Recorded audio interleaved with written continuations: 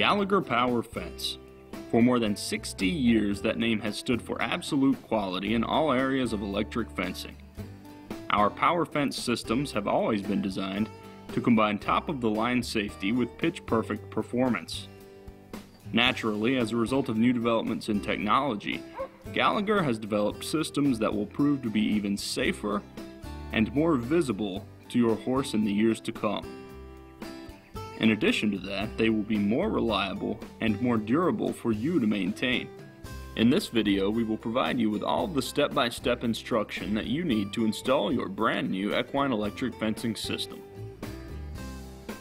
The three types of fencing that will be explained in this video are EquiFence, EquiBraid, and 1.5 inch tape.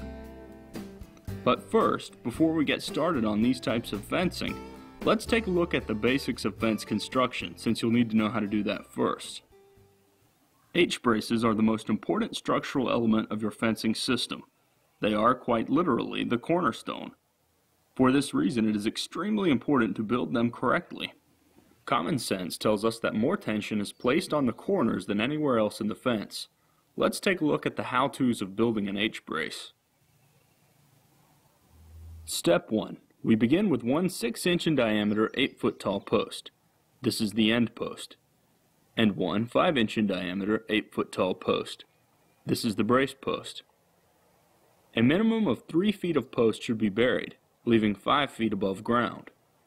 The brace rail, which we will be installing, is laying on the ground in the middle. We then mark the post for the insulator locations at 48 inches, 36 inches, and 24 inches. These markings should of course face the inside of the fence. We then mark the post for the rail or horizontal brace post location at 42 inches, halfway between the top two wires.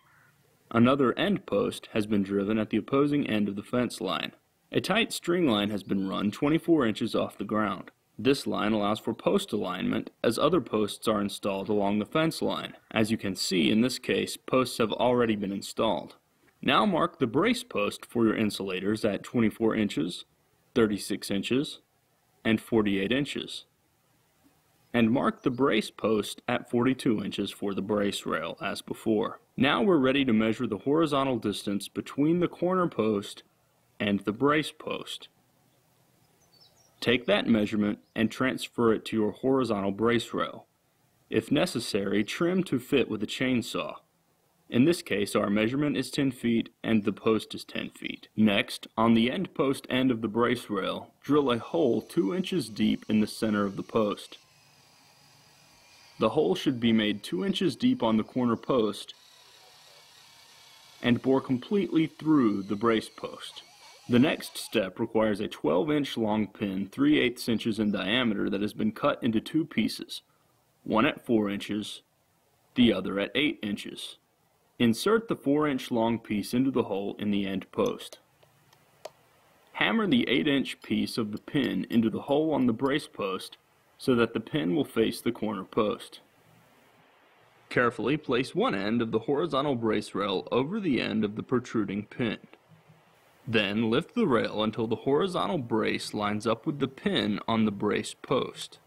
Pound the pin into the horizontal rail until about 1 inch protrudes. As a side note, the brace rail's length needs to be 2.5 times the height of the fence. This is how we arrive at the desired length of 10 feet. Using this equation will contribute great strength to the end assembly. Now we will move on to the next major step in the construction of the H-brace. First, place a fence staple at the bottom of the corner post, just above the ground. Make sure that the staple's ends run in a vertical fashion. With at least 50 feet of 12.5 gauge high tensile wire, thread one end through the staple. This wire will form what is known as a twitch wire. Its purpose is to tension the brace and provide strength to the finished brace to overcome and balance the pressure of the fence wires pulling on it. We run the twitch wire around the brace post and just above the protruding end of the pin. Repeat this process once more, and you should end up with both ends of the wire running through the staple, exiting on opposite sides. Pull on the twitch wire with a pair of Gallagher fence pliers to remove the slack. Once the slack is removed, grasp one end of the wire with the pliers and fold it over the staple so that the wire rests alongside itself. Repeat this action with the other end of the wire. Drive another staple over each pair of wires, fastening them securely to the post. Next, open up 2 joint clamps. Grasp all 4 of the wires running between the posts and place both clamps near the center of the wire. Snug up the joint clamps just finger tight. Finally, using a hammer, drive each of the clamps towards their respective posts.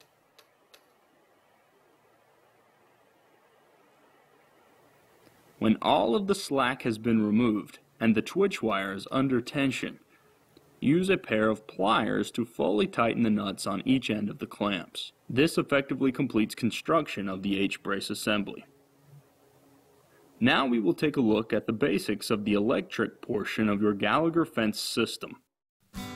In this section, we will be outlining the steps necessary to install your energizer box.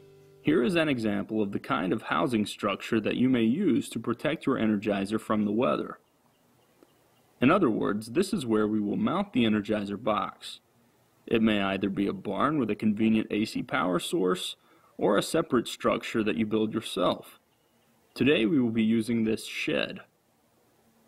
This is an MH3 energizer. This is just one of many energizer models that Gallagher manufactures. Naturally, different fencing systems have different requirements, based on acreage, location, and power source.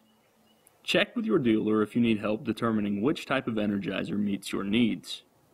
Now remove the energizer from the box.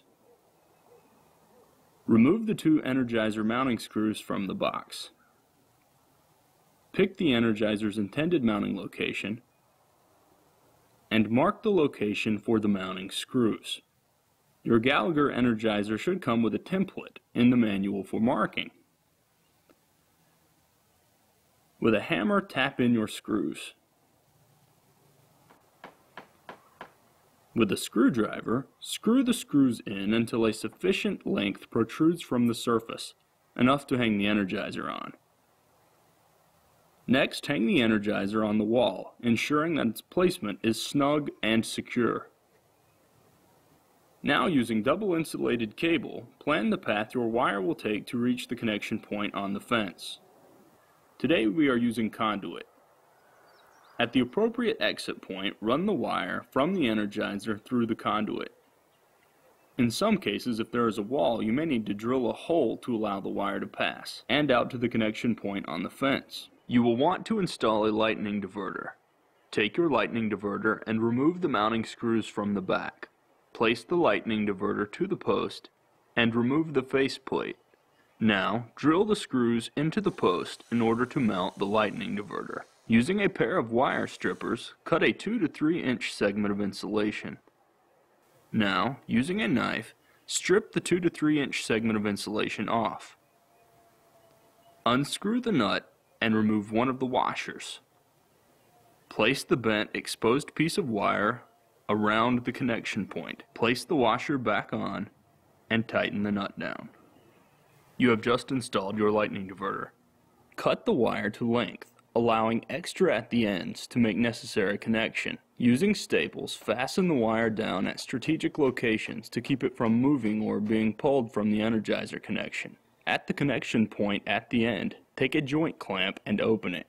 Using a sharp knife or wire stripping tool, carefully cut the insulation so that approximately an inch of the insulation can be removed.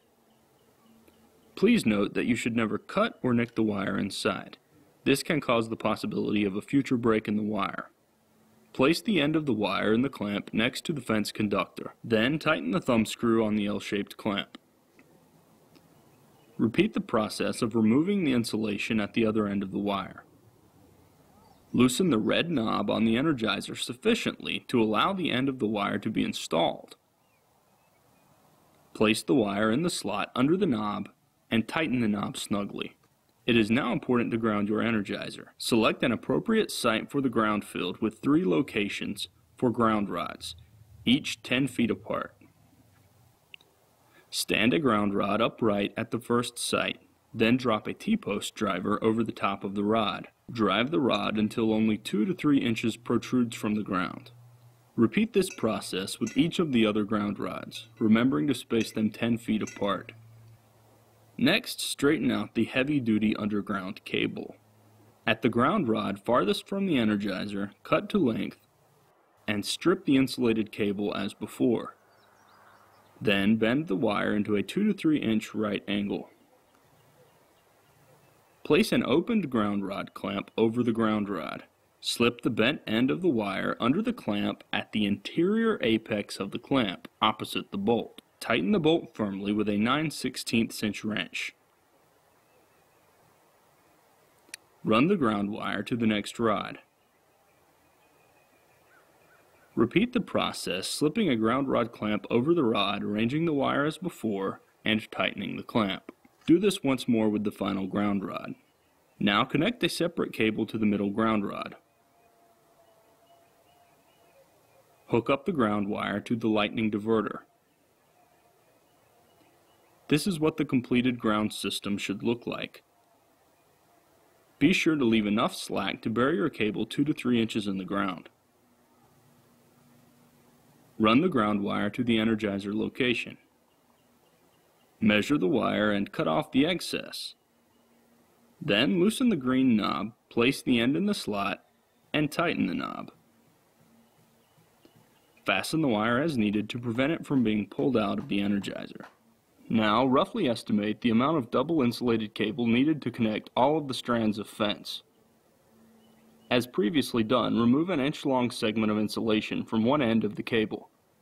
As you can see, this has already been done here. Using a joint clamp, attach the cable to the bottom fence wire near the insulator. Now arrange the cable so that it runs up the post to the next wire.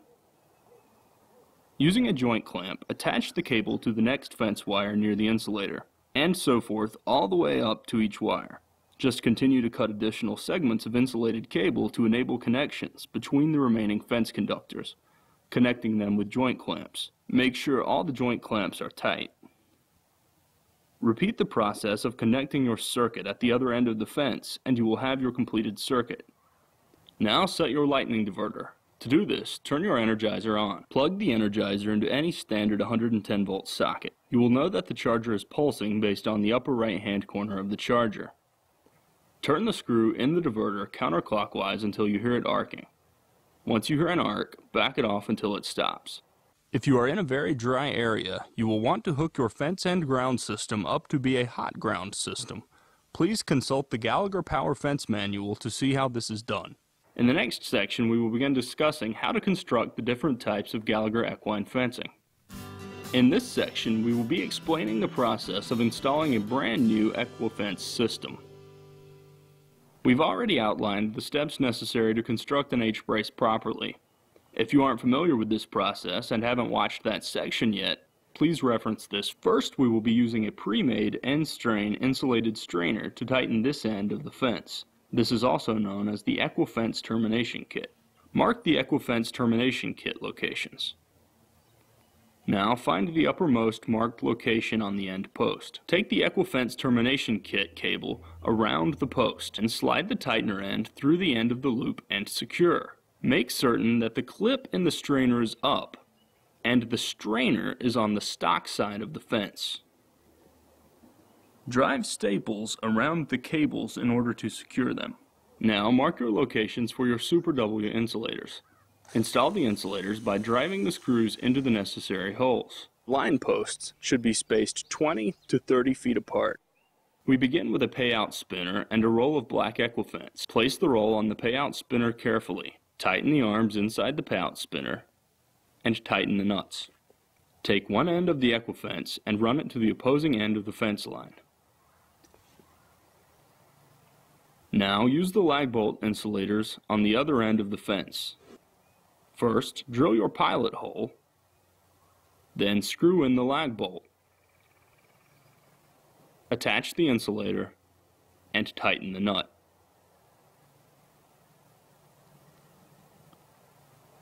Using a sharp knife or pair of electrical wire strippers, score the fence material just enough to loosen it. but not nick or cut the galvanized wire underneath. The segment should be 12 to 14 inches long. Squeeze with your Gallagher fence pliers. Then grasp the outer sheath material with a pair of Gallagher pliers. Step on the wire with your foot and secure it. Rotate the material around the galvanized wire and pull it off. Thread the stripped end of the wire around the insulator twice. Allow a gap of exposed galvanized wire about 3 to 4 inches long to exist between the end of the EquiFence.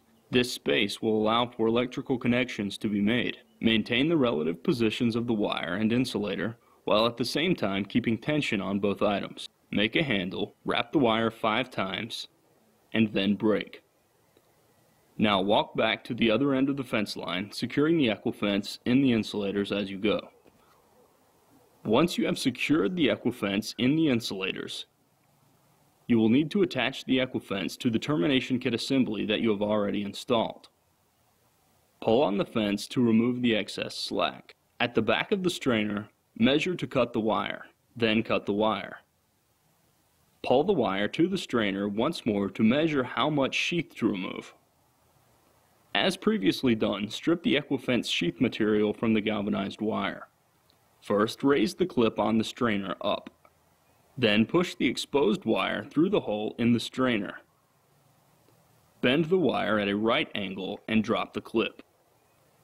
Take Gallagher fence pliers and cut it so that the wire does not catch on the spring. Using a strainer handle spring ratchet, tighten the EquiFence until all visible slack is removed. Now run another strand of wire to the other end of the fence line. Repeat these steps for the other 3 wires. In order to connect power to your EquiFence system, please refer to the Installing the Energizer section of this video. This is what the finished connection should look like. Be careful when running wire. When loose, always secure sharp wire ends in the ground to avoid injury. And wear safe work gloves and goggles. Also, just to let you know, in addition to the electric black shown here, EquiFence is also available in electric white, non-electric black, and non-electric white. In order to join 2 separate pieces of EquiFence, use an EquiFence wire joiner. Strip back 1.5 inches on both sides. Then take your joiner, insert wire into one end, and repeat this step on the other side. Finally, you will always want to keep weeds and grass off of your electric EquiFence. Weeds and grass can ground out your wire, effectively lowering the charge. And occasionally check the tension. This effectively concludes the EquiFence portion of this video. In the next section, we will be detailing the process of installing an EquiBraid fence. In this section, we will detail the how-tos of constructing a Gallagher EquiBraid fence. We begin with the completed H-brace. If you need help with understanding how to construct an H-brace, consult the section of this video entitled Basics of Fence Construction. If necessary, 9-gauge low tensile wire can be substituted for 12.5 gauge high tensile. We will first show you how to install EquiBraid using polytube. Mark the post for your polytube. Drive staples horizontally above and below where the tube will be placed so that the tube does not get compromised. Now use a 23-inch section of polytube and not insul tube because insul tube is intended for high tensile wire. Next, place the polytube between the 2 staples with equal amounts of tube showing on either side of your post. Tap the staples down to hold the polytube on. Run the EquiBraid through the tube and tie it in a knot. Loosen 2 L-shaped joint clamps. Then place them over both pieces of EquiBraid and behind the knot that you just tied.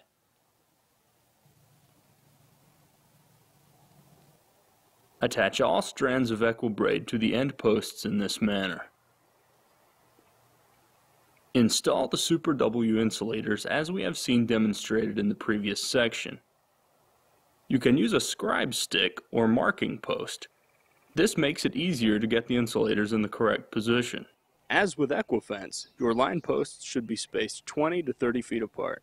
If you're coming to a corner where you do not need to stop, use corner lag insulators, which allow you to pull through to the other H-brace assembly without breaking the fence. Just mark your post, drill your hole, and screw in your lag bolt. Attach the insulator with a nut. Repeat this process with the other two corner lag insulators. As you can see, we have installed insul tube at this end as well. Roll out your wire from one end to the other. At the opposing end, wrap electrical tape around the EquiBraid to prevent fraying and cut. Repeat the same process as before to secure your EquiBraid.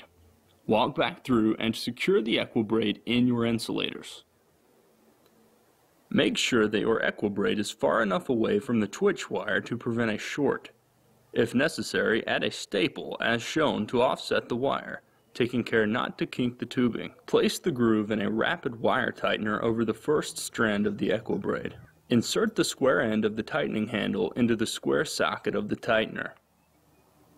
Now rotate the tightener handle sufficiently to remove the slack in the EquiBraid. Place the tightener clip into the two opposing holes on the tightener and remove the handle. Repeat this process for all strands, staggering the location of the tighteners at a 45-degree slant in relation to each other. Now utilize the heavy-duty underground cable to make the required connections between all fence strands. Bring insulated wire back to the post and over to the next wire to avoid a foot trap. Again, as with an EquiFence setup, you'll want to keep weeds and grass off of your EquiBraid to prevent grounding and maintain the highest possible charge, and regularly check tension. This effectively concludes the EquiBraid portion of our video. In the next section, we will be detailing the process of installing 1.5-inch tape. In this section, we will be detailing the process of installing a 1.5-inch tape system. What you see here is a 5 to 6 inch wide post at the end of an H-brace. You do not necessarily have to use an H-brace. In this case we are, because we are hanging a gate later. This post will form the end of your 1.5-inch tape system. You'll want to keep your fence line post spacing between 20 and 25 feet apart. Mark the insulator locations at 2, 3, and 4 feet from the ground. Assemble the insulator. Take the base and insert both stainless steel bolts on the back side of the insulator. Make sure that the head of the bolt seats flush. Take the top of the insulator and insert the rubber pad. When you go to attach the insulator, take the plate, the wing nuts, and the keeper with you. Now, using the screws, install a 1.5-inch corner insulator at the end post at each mark. This is the super polytape insulator which we will be using on all line posts and brace post. First, take the base of the insulator and insert the top, making certain that it clicks and locks. Attach the rubber pads to the base and top of the insulator. Install on your post. Back to the end post. Once you've unscrewed the outer half of the end post insulator, fold the end of the tape over, leaving 3 to 4 inches of tape. Place through the bottom slot of the plate without the 3 holes. Then roll the tape over, inserting in the slot nearest the 3 holes. Insert the keeper pin into the keeper hole, then pull back and secure the tape. When correctly installed, the plate should not be able to move. Place the metal connecting plate in the insulator and reattach the outer plastic half, finishing by installing the stainless steel wing nuts snugly. Unroll the tape to the other end. Once this is complete, pull tension on the tape to make it tight. Then lock the insulator in place with a hammer. Apply tension on the opposing end post, fastening the tape with the same method as before. Repeat this process for each insulator on the post.